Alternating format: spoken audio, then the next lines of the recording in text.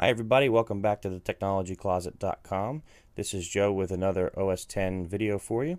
Today I'm going to show you how to unhide the user's library folder in OS 10.7 Lion and 10.8 Mountain Lion. The library folder is basically the operating system critical files, as well as some applications, put preference files and things in there.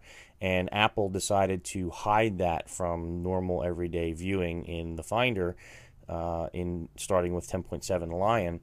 And most likely that was due to them trying to be overprotective of folks going in there and changing things or deleting things and causing the system to be unstable. There are reasons to go in there. If you have an application that's having problems, you may need to go in there and delete preferences for that application. The application forums or whatever will direct you to do so, but you would need to want to unhide it in order to get in there and make those changes. So the first thing I want to show you is if you open a Finder window and you go into the Technology Closet's home directory, you'll see there's no library folder there right now visible. The commands we're going to use are terminal commands, and that is similar to Windows DOS prompt, DOS command window commands. It's not a GUI in any shape, manner, or form. So what we want to do is open the terminal. There's a couple ways to get to it. One, you can go to Applications and Utilities, and in there you'll see Terminal. Or, as I like to do it, if you hit the Command spacebar, you can start typing Terminal in Spotlight search, and it will find the application for you. Now it's a little hard to read here, so I'm going to hit Command and the plus key to increase the font size for that terminal window so we can see it a little bit better. Now, as you can see, I'm sitting in the Technology Closet's home directory. That's what this tilde means. That means the home directory of the Technology Closet user. So that's where I am.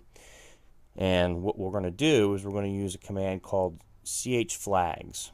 And one of the tools in the command line is if you're looking at a command and how to use it, you can issue the man command and then the command you're talking about. And this case it's chflags.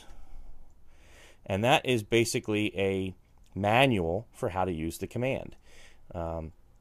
This goes back to Unix and Linux. This is the underpinnings of OS X, and it'll show you all the switches and what they mean, and all the little -F, -H, -R, those types of things, and the syntax that you need to use in order to accomplish what you want with the command. We're not going to get too much into that. You can peruse that at your will if you like. We're just going to issue the command to unhide the library folder. So it's pretty simple. We do chflags, no hidden, and then we put a tilde in, which again I said is the shortcut for the command line specifying the current user's home directory, /library/.